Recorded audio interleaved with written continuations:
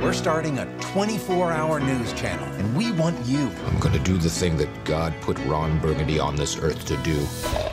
Have salon-quality hair and read the news. Guys, you're finally here. The wait is over. So what is it like unleashing this baby that you've created onto the world? How are you feeling about it? Oh, much like unleashing a baby, giving birth. We're very tired. Okay. But we have a glow. Yes, you do. You do have a glow. A lot of endorphins. Gained a lot of weight. We've lost a lot of blood. Okay. We've all been stitched up. We've all been stitched up.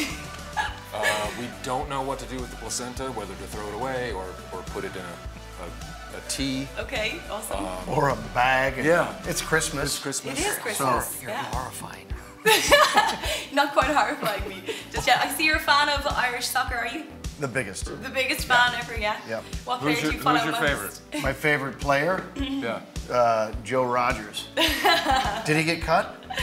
Joe Rogers? Yeah. Do you mean Roy Keane? Roy Keane's a pretty good player. Well, Roy's got to do some bench time now, right? Yeah. He's going to be an assistant He's manager? managing, yeah, he's managing. Is yeah. it assistant managing or managing? See, I don't know too much about sports, but I know that he's doing something to do with the managing the team. Okay?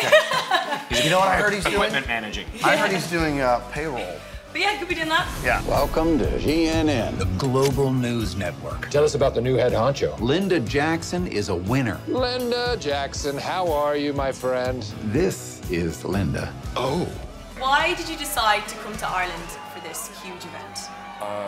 We came to Ireland because, you know, it literally is places like Ireland that we made a sequel. You know, the fans have been so great here, and I think Anchorman achieved kind of a cult status because of how popular it was here and in the UK and Australia and places like that, that whenever we'd kind of go on these junkets, we'd kind of, you know, get these requests of, are you ever going to make a sequel?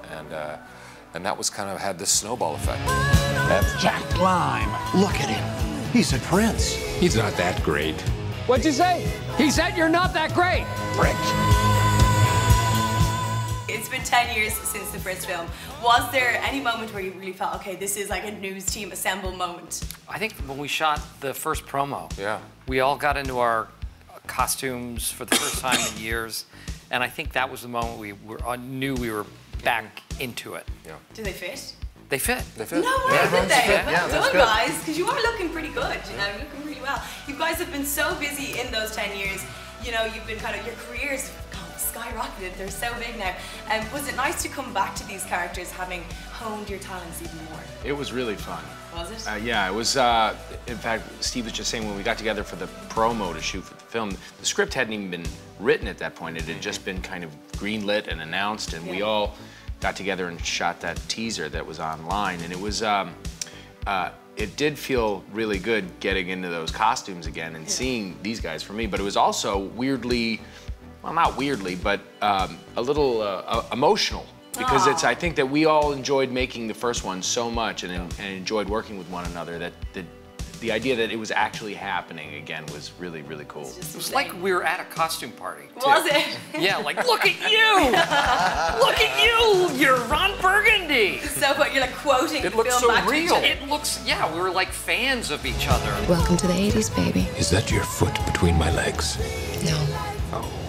It was my hand. But I have to ask you as well, like, I know that like a lot of it is improvised and stuff, and there's so much footage that in fact you're able to cut another film out of it. Is that right? There's like this vicious rumor going around that there is another film, but it's like different jokes because there's so many outtakes. Yes, Adam McKay, the director, but you know, with all the improv that we did, he was able to recut an entire same storyline, but all the jokes are switched out, so it's something like Will it see the light of day? 300 new jokes. It'll, I think it'll definitely be on DVD for sure. Yeah. Awesome. Well, guys, thank you so much. Thank you you. for coming Thank to you. Ireland. Thank you. Great to be here. Great to be here. We just done went and brought it, and you can't handle it, little mama. Ron, no! Pull yourself together, man. Sound like a balloon.